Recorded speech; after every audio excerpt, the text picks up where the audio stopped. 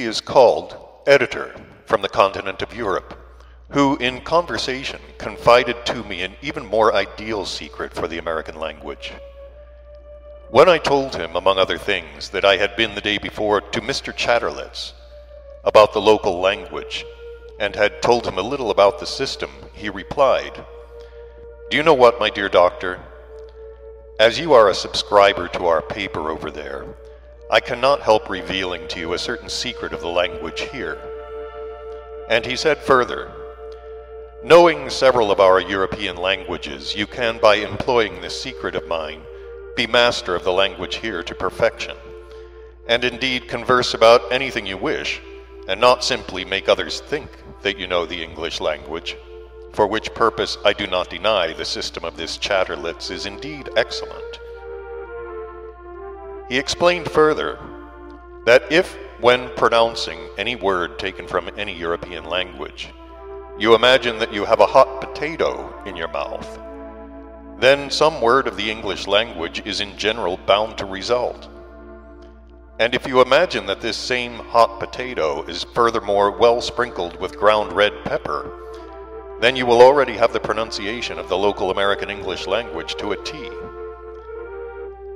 He advised me, moreover, not to be timid in choosing words from the European languages, since the English language in general consisted of a fortuitous concourse of almost all the European languages, and hence that the language contained several words for every ordinary idea, with the consequence that you almost always hit on the right word. And suppose that, without knowing it, you use a word entirely absent from this language. No great harm is done. At worst, your hearer will only think that he himself is ignorant of it.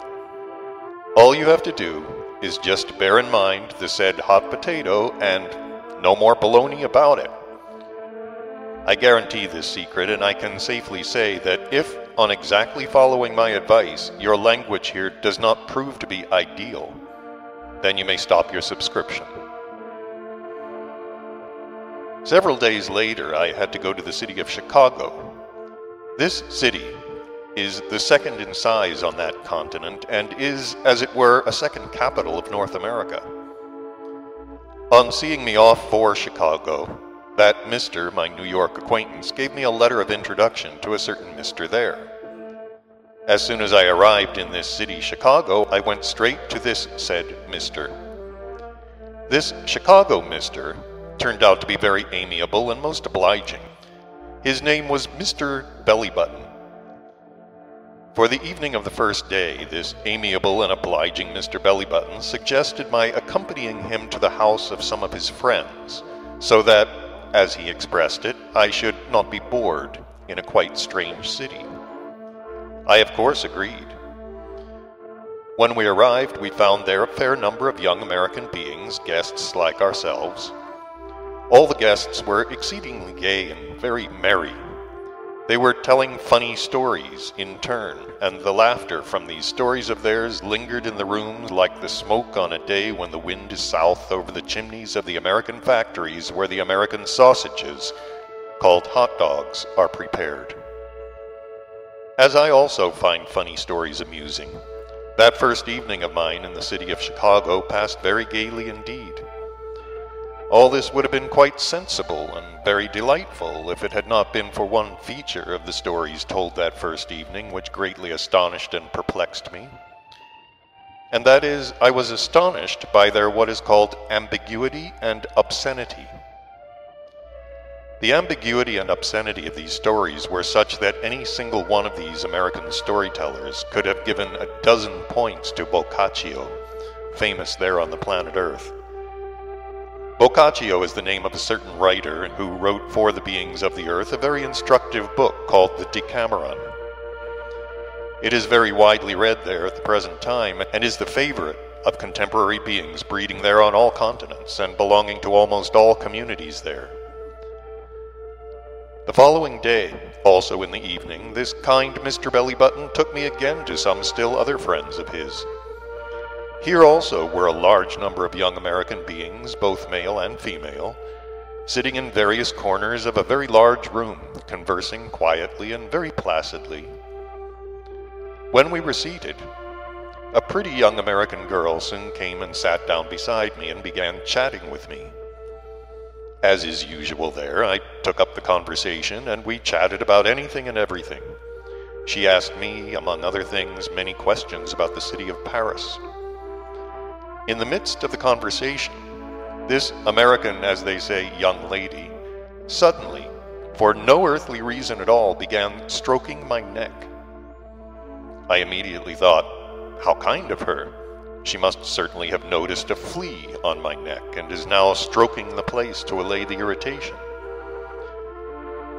But when I soon noticed that all the young American beings present were also stroking each other, I was much astonished and could not understand what it was all about.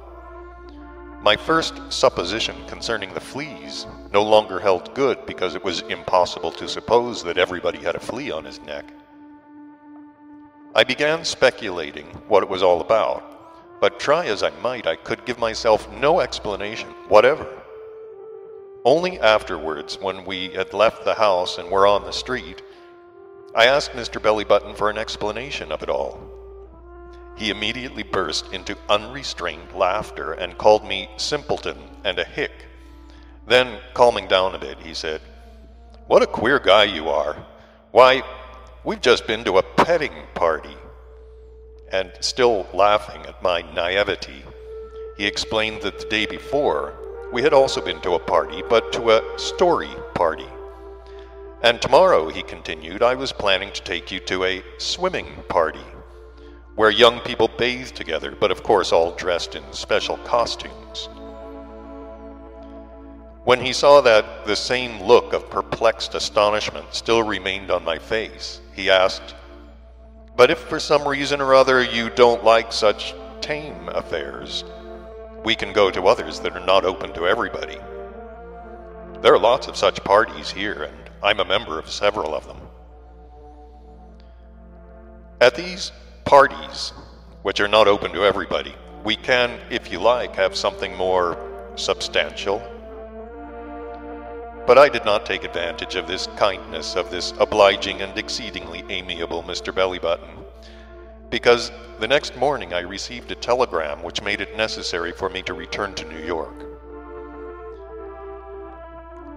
At this point of his tales, Beelzebub suddenly became thoughtful, and after a rather protracted pause, sighing deeply, he continued to speak thus.